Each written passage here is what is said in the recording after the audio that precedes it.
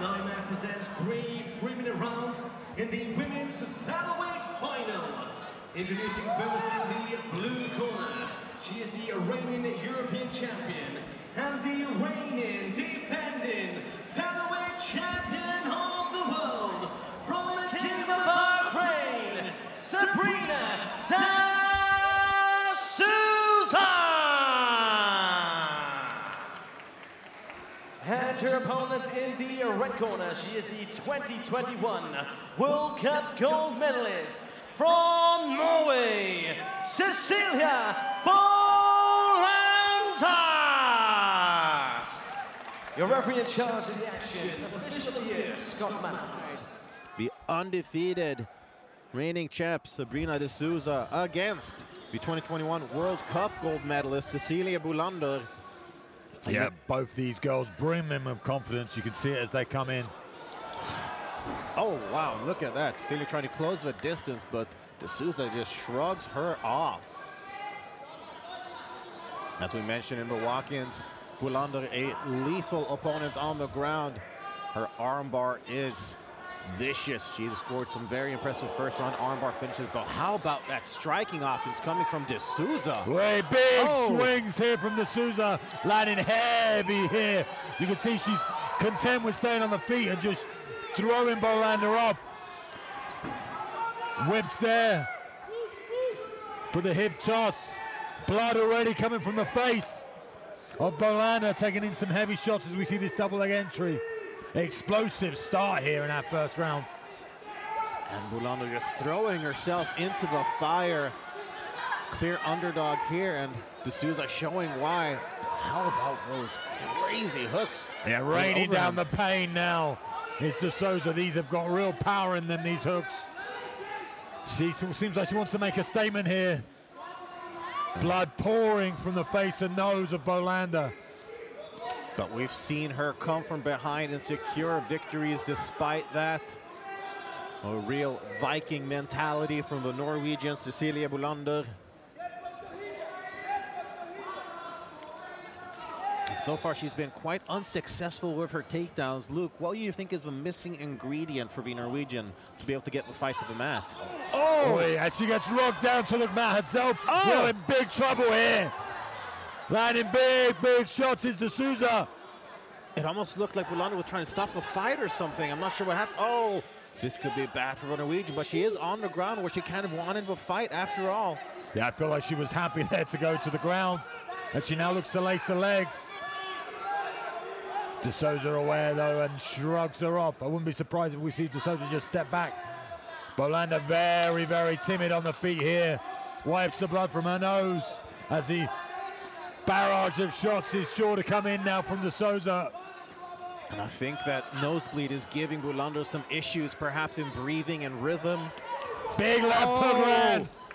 Oh, haymakers being thrown from the champ, De Sousa. Yeah, picking her shots very well. Great shot selection as she goes downstairs to the body.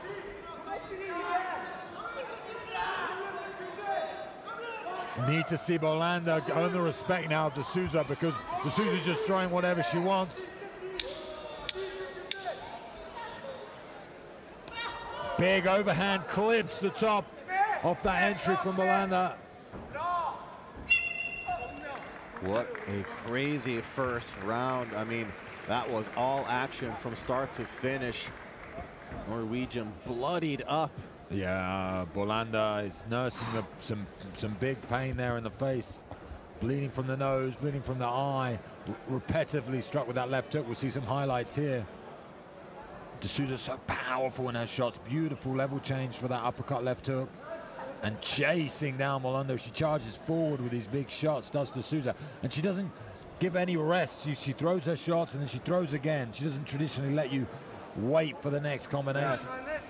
So that blood dripping down your face, it can just sort of be that one little deciding factor that gets you off your game and gets you struck. Well, Cecilie has got to come in here and make a change to the dynamics of this fight. Tough coming forward, no fear from this young Norwegian. Well, she is descendant of the Vikings. We see proof of that here. No quit in Cecilie Bolander, despite the tough task that she's got here. I mean, De Sousa has just been so dominant.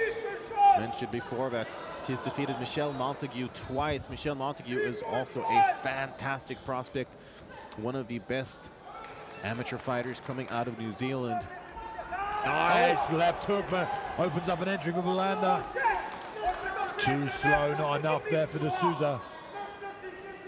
And I asked before, Luke, but we were cut off by some crazy action. What would Bolander need to do to get this fight to the ground? Because so far, nothing's really working for her. She needs to earn the respect of Sousa on the feet. She can't just look for those haymaker takedowns. She needs to set it up with shots, with feints. She's doing well movement-wise here. Little feint of level change there, but she needs to throw. She needs to earn the respect, but it's hard to do that when every time you throw, you get blasted back from De Sousa. That left hook is just, cannot miss with that right now. Wee, big overhand right.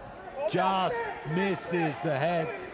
Haymakers being thrown here from De Sousa. How much can Bolander take?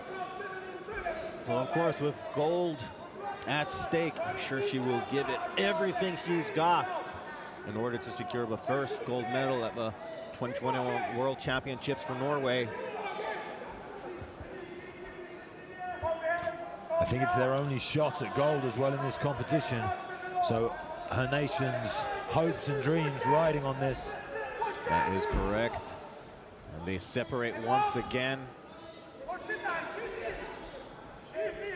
And of course, I don't doubt the conditioning of De Sousa for a second, but that was a pretty tough first round, or a very sort of energy taxing first round. So you've got to be careful.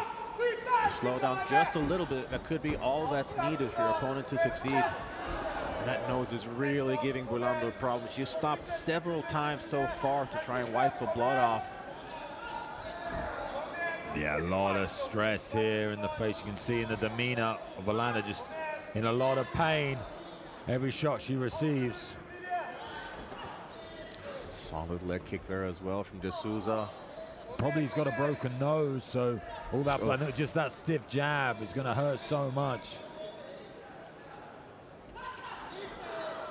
And needs to be careful with that guard because she wants to protect that nose. She's pulling her down now. Maybe looking to try and attack from the bottom. Only 10 seconds left though.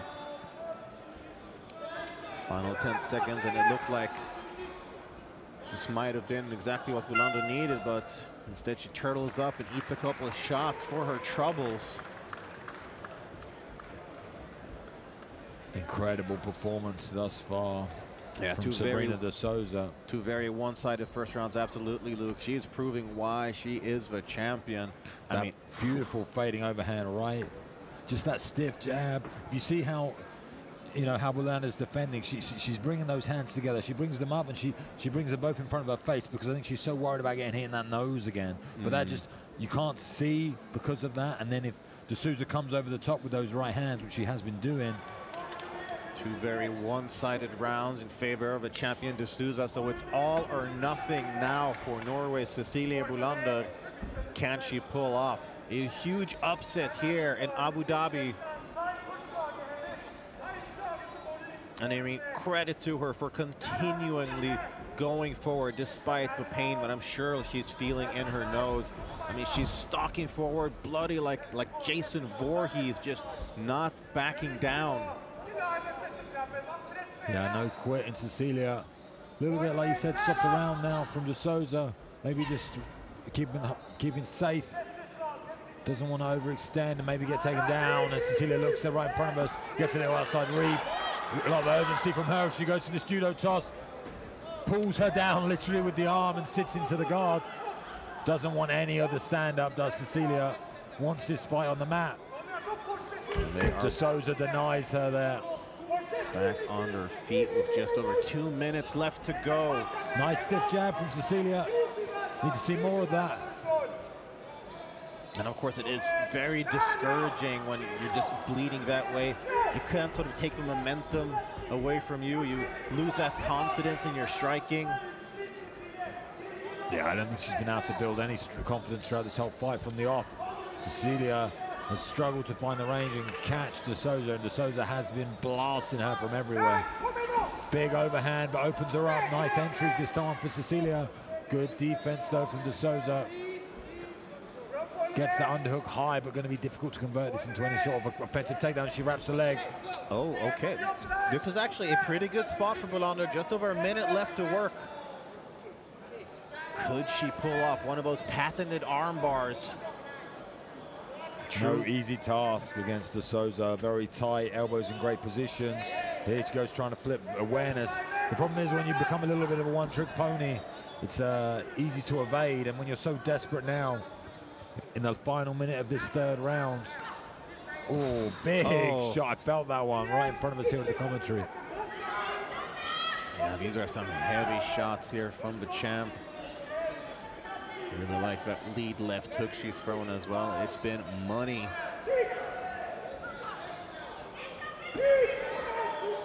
Okay, let's see. Can we get another last-ditch effort here for Cecilie Bolander? Last 30 seconds of this 3-round championship fight. All comes down to this. This is for all the marbles. Oh, look at that. She gets her down. And she's got hold of that arm as she tries to pull into the guard. Another last-ditch attempt. And now De Sousa obliging with some ground and pound.